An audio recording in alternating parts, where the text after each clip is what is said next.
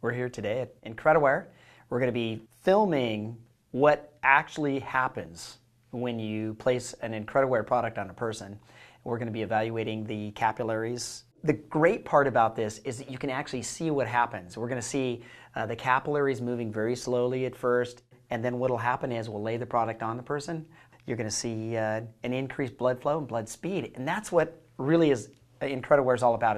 Is about healing and recovery and trying to get oxygen and nutrients to the body really quickly. We've had the product on for about 2 or 3 minutes. Inside, the carbon molecules really get active when they're heated up. You can see the capillaries, the blood going through each individual one.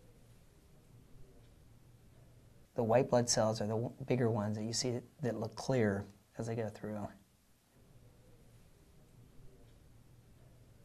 As we saw on the computer screen, we're talking maybe quadruple in speed, the blood flow going around the capillaries. So essentially when someone puts a product on, it's going to increase the blood flow not only just to the area that it's at, but distally as well.